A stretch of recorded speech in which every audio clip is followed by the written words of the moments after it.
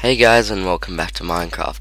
Today I've got a cool little game for you guys that someone made on my new Minecraft Redstone server where we're making some really cool things. But this is Connect 4, which was made by JDog127, and what it is it's basic Connect 4 with gravel and sand. So you have your basic teams, red and blue, and we'll just say blue goes first. So blue flicks his switch and then picks where he wants to go, say there, and a piece of gravel will fall into his spot, and then you always have to flip it back up because of the wiring.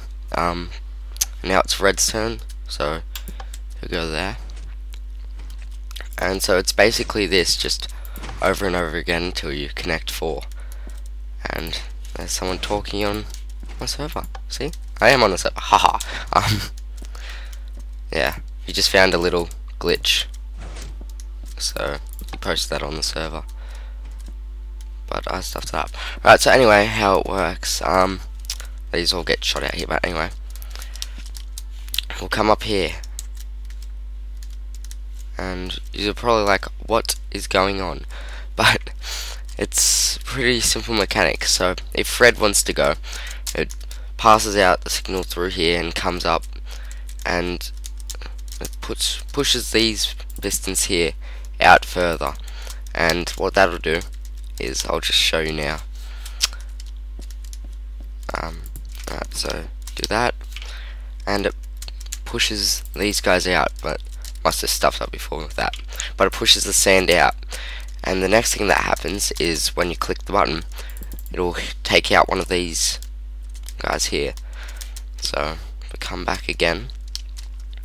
As we can see from down here, the sand is above it and the gravel, which if you hit the blue would happen.